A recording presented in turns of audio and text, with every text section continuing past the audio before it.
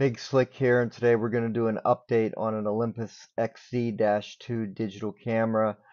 The firmware update software is running inside of a Windows 10 64-bit virtual machine running under VMWARE Workstation Player. This is due to fairly significant incompatibilities with Windows 11 running this software.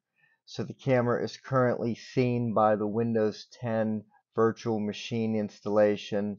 I will now launch the update software, and the camera is currently connected. You see that the software recognizes it. We'll choose update firmware. Now it'll check the firmware version. The installed version is 1.1, the newer version is 1.3.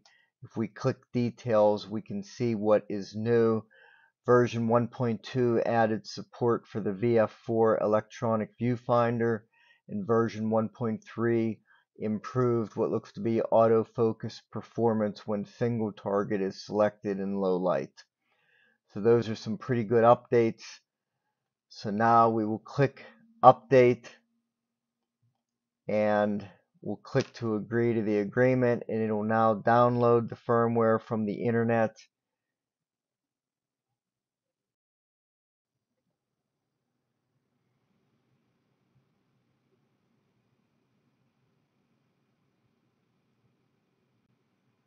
Okay, the download is almost complete, and it will now transfer the new firmware to the camera.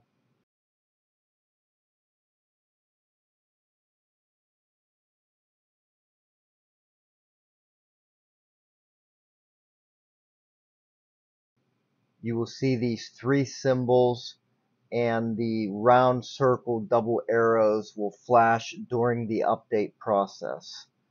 This camera updates fairly quickly, typically faster than the 2-minute estimate that the software suggests. Some of the older models do take longer to update. Once the camera screen flashes OK, the new firmware has been installed successfully.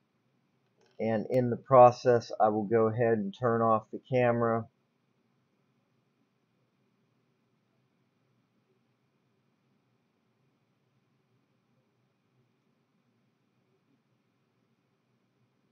Now I will turn the camera back on, choose the storage option,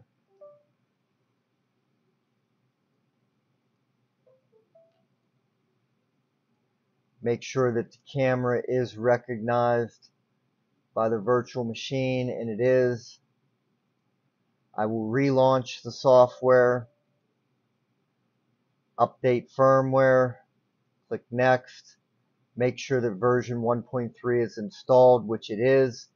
You are already using the latest firmware. There is no need to update.